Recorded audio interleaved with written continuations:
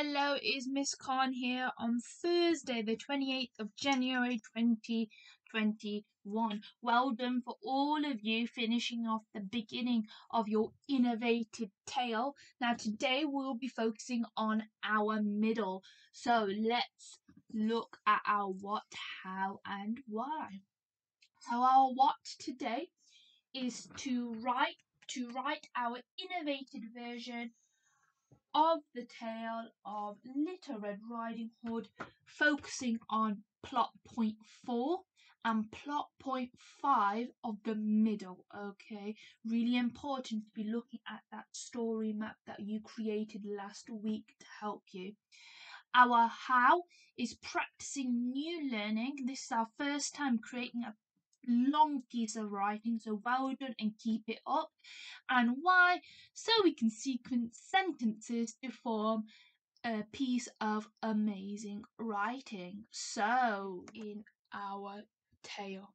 So, if you can, okay, I would like you to get your story map from last week. Okay, and I want you to look at innovated plot point 4 and your innovated plot point 5. What happens? Okay, what happened? And I would like you to have a little chat with someone next to you, and I'll give you a couple of minutes to do that.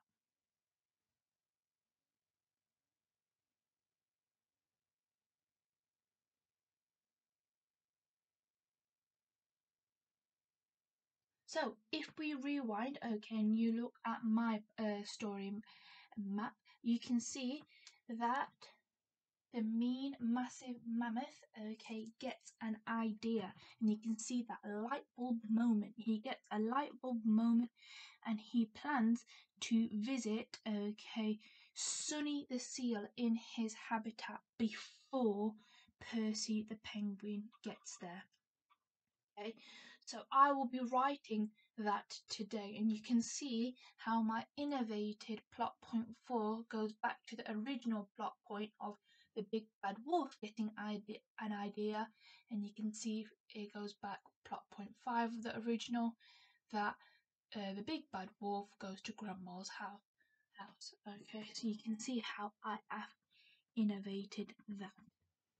So when we do our writing, it is really important to use three resources to help us. Okay, so it's really important for us to use our phase sound map, phase 2 to 5 sound map. And I said earlier on the week that in your learning logs, okay, you have phase 2, phase 3, and phase 5 phonics maths. So use them, okay? They're all in your learning log.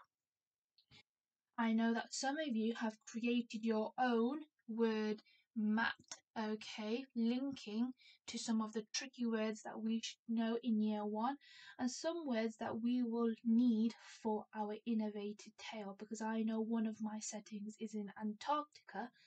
I made sure went on the internet and made sure I know how to spell Antarctica, and made sure I remembered I need a capital letter for Antarctica because it is a noun, it is a name of a place. And my time to check, okay, making sure I have that when I am doing my writing, and you will see that closer when I start my writing. And it's really important also actually have your story map from last week, the one that you drew. Okay, this is going to help you create a piece of writing. So I'm going to move my camera down.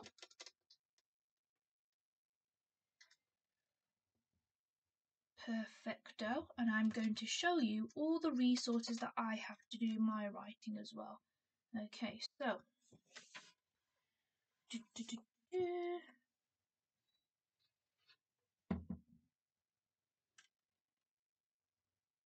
perfect. So you can see, okay, I have my story map, okay, my innovated plot point 4 and plot point 5, the two that we are focusing on today, okay, and I'm going to keep that next to me when I'm doing my piece of writing. I've got my word mat, okay, to help me with my writing. I've got my phonics mat from phase 2 all the way to phase 5. I'm not as lucky as you guys having a learning log, so I had to have one of these, okay. And I have got my time to check, okay, making sure I have all those non-negotiables in my writing. So let's just go quickly through what all of these symbols mean before we start our writing. First symbol, okay, making sure our writing is sitting on the line beautifully. Making sure we have capital letters at the start of the sentence, but also in nouns. So if it says the name of the place, for example, Antarctica, it needs to be a capital at the start, not all of the word, okay? Making sure my letter formation is beautiful, okay? Making sure I am using my phonics, using those super segmenting arms to help me if I'm finding it tricky. Finger space is something that we are working on, making sure we have finger spaces in between each word, making sure our sentences make sense. Again, another thing that we are working on, okay, and making sure we have a full stop at the end of our sentence, okay, so having that there. So I've got all my resources that I need to do my writing. So I'm going to make a start. It might be a good idea, okay, before you start, to read what you did yesterday and on Monday. So I might have a little read of what I did yesterday and on Monday just to help me, okay, make sure my writing is amazing. So I'm going to read through it, okay, making sure, using my time to check, it has all of these things. And in particular, it makes sense. Once upon a time, there was a cute little penguin called Percy. One day, he went to visit his friend's habitat. He carefully walked through cold Antarctica to see Sonny the seal. As he was walking, he bumped into the massive mean mammoth. The mammoth asked, "Where are you going, little penguin?"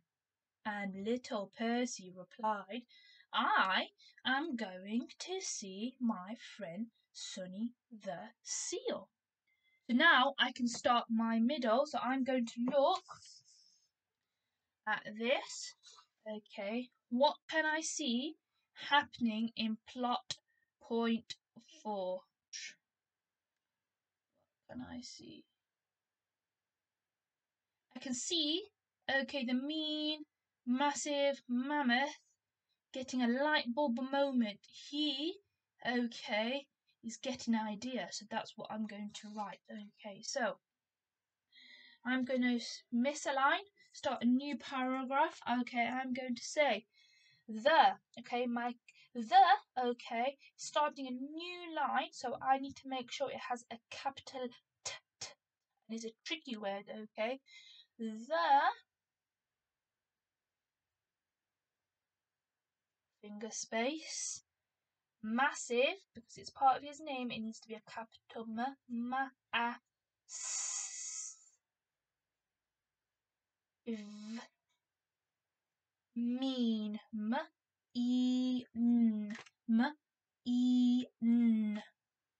mean,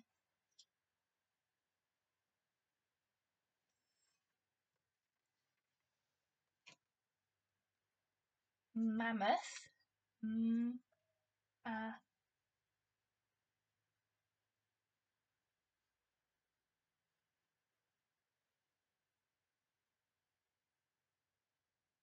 gets. Can you help me with gets? Ready? G, E, T, S. gets, finger space, g, e, t, z. Ooh, I can hear lots of children shouting at me, but I don't know what I've done wrong. G, e, t, z. Oh yeah, another z. A buzz. Yeah, gets. No? What's wrong with it? Oh, Miss Khan. Now the s and the z make a very similar sound, so I'm going to cross that out. Again, it's okay to make a mistake. We don't need a rubber, and I'm going to write it on top. G, e, t, s, s. Gets an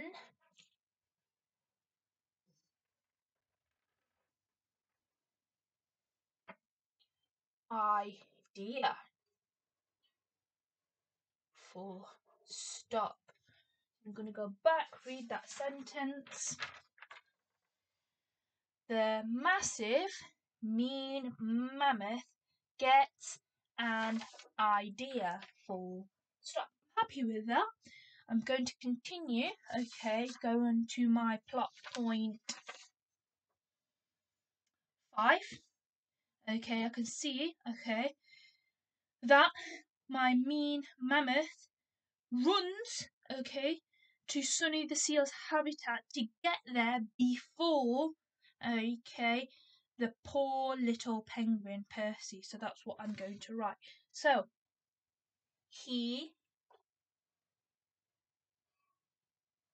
carefully runs, because again it's icy, carefully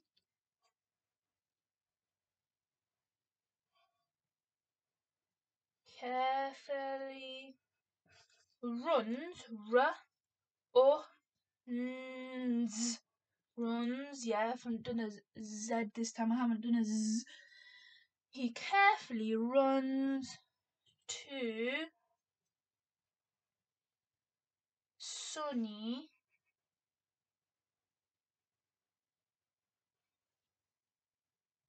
the Seal's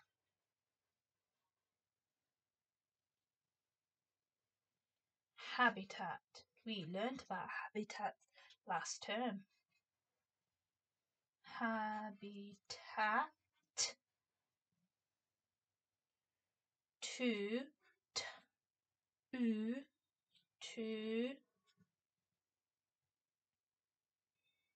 get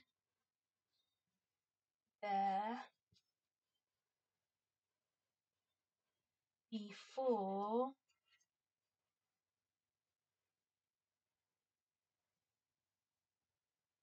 little. Now I know little is a tricky word, so I know I've got little on my word mat, so I'm going to magpie that. Okay, little.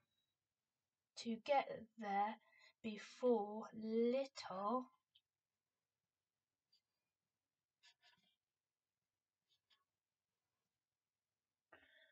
Percy. Percy's a name, so it needs to be a capital. Percy.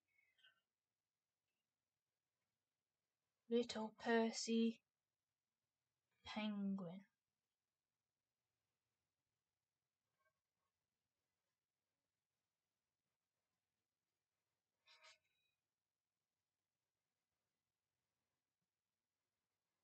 Full stop. He carefully runs to Sonny the Seal's habitat to get there before little Percy penguin. I'm happy with that, okay, because looking at my innovated plot point 4 and 5, I think I have wrote what happens there, so that the mean mammoth gets an idea. He runs, okay, to Sonny the Seal before little Percy gets there. And if I look back at my original plot points, the wolf gets an idea, He tries to get to the house before Little Red Riding Hood does. Okay, so I'm going to read through my work.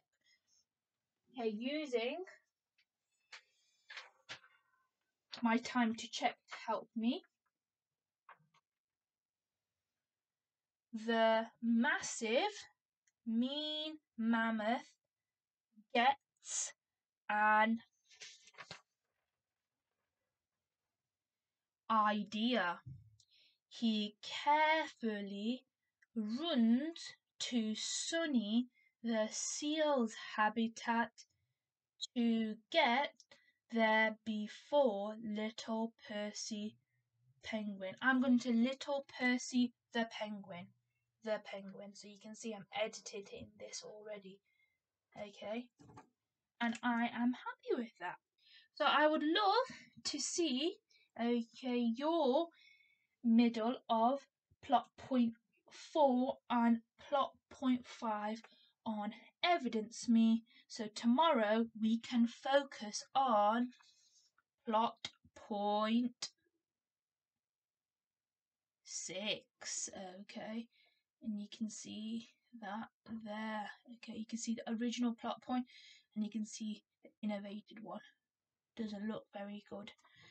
So I will see you tomorrow for that plot point.